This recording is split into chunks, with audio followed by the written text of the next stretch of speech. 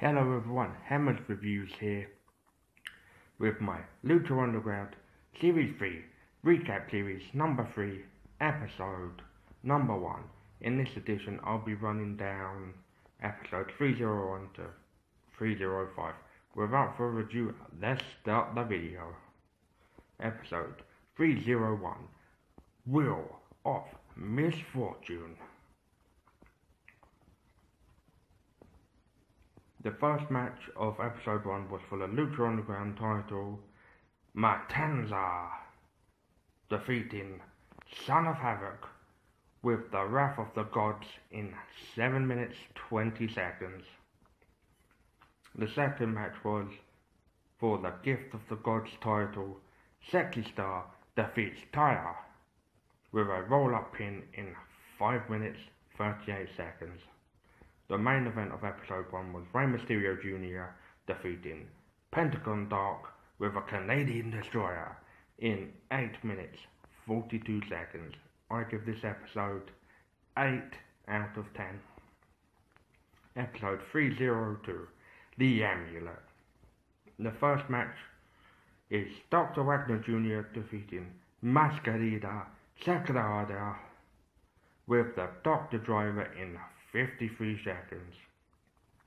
The second match we see Miriam Waters defeating Organis with a flatliner in 1 minute 30 seconds. The main event of episode 2 was a Weapons of Mass Destruction match. Killshot defeats Marty the Moth Martinez with a double foot stomp through a table in 22 minutes 30 seconds. I give this episode 8.5 out of 10. Episode 303, Ultimate Opportunities. The first match of this episode was a Lucha Underground title match. Matanza Cueto defeats the Mac with the Wrath of the Gods in 6 minutes and 4 seconds. Match number 2 was an Ultimate Opportunities match, Best out of 5 series. Cage defeats Texano Jr. with a spinning clothesline in 6 minutes. The main event of the third episode we see Lucha Underground Trios Tag Team titles being defended. Drago, Phoenix and Aerostar defeating the Worldwide Underground with a code breaker in 9 minutes 25 seconds. I give this episode 6.5 out of 10. Episode 304, Brothers in Broken Arms. The first match we see Prince Puma defeating Sinestro Delle Morte with a flatliner in 4 minutes 50 seconds.